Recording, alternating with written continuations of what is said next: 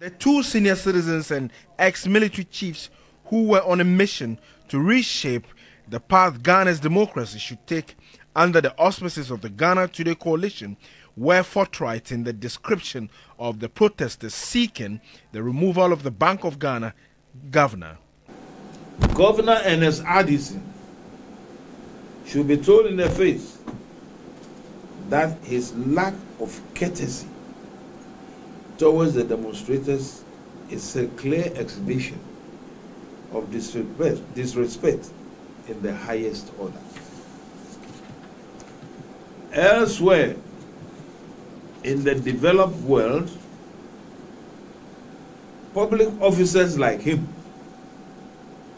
whether elected or appointed, tend to adopt a more questionable posture of resignation.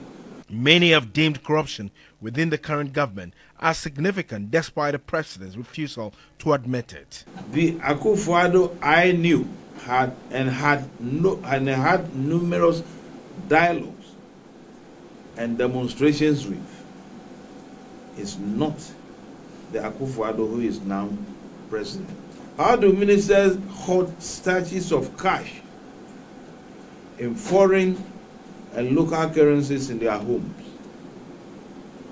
acquire properties in prime areas of Accra and other parts of the country, drive the most luxurious cars, and live extravagantly, and expect our youth, who remain largely without meaningful employment, to be satisfied? An enraged Nyaho Nyaho-Tamakloe questioned President Akufo Addo's stewardship. If you can't do the work, resign. Just resign and go away. Anybody who takes over this country after this government, if he fails to let the government, this particular government, account for what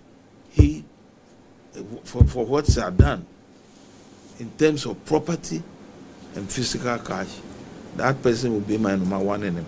Former National Security Advisor, Brigadier Retired General Nunoo Mensah, claimed the looting of state resources under the current regime appears to be making a coup rife. See whether those people are overthrown there, those did they deserve to be overthrown? I don't encourage military to take over power. I don't do that. But when we are given power, manage the country in such a way that the military will not feel comfortable interfering with our government.